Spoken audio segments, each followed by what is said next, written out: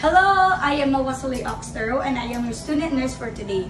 And in this video, I'll be moving the patient or transporting the patient by wheelchair.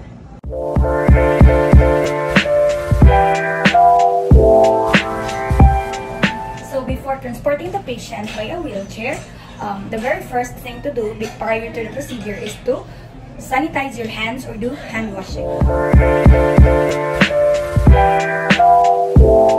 Since the procedure is just non-invasive and we only need slippers, bathrobe, and wheelchair, before starting the procedure, we need to prepare all the equipments that are being mentioned. And next is to explain the procedure to the patient and introduce yourself. So, hi ma'am. Hello. What is your name? Nino. Hello ma'am Nino. I am your student nurse from UCCN and we'll be transporting you by the wheelchair. This procedure ma'am, you don't have to worry because it is just non-invasive and we just need your full cooperation. After explaining the procedure to the patient, make sure to place the wheelchair parallel to the bed with the back of the chair toward the foot of the bed. Make sure to raise the footrest pedals and most importantly, lock the brakes. Next is that you will put the side rails down and assist the patient to sit on the bedside. Assist also to don robe and slippers. Assist the patient to a standing position and pivot the patient until the back of his knee will touch the seat of the chair.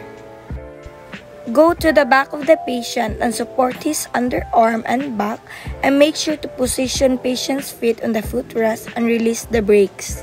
Lastly, push the chair from behind and pull the chair backward through the door.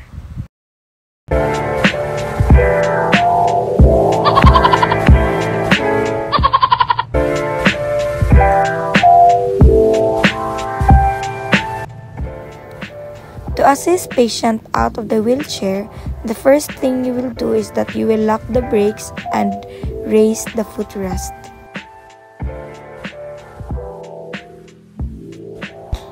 And then you will instruct the patient to exert pressure on the arms and push upward into a standing position. Lastly, pivot the patient toward the bed, then assist the patient into the bed.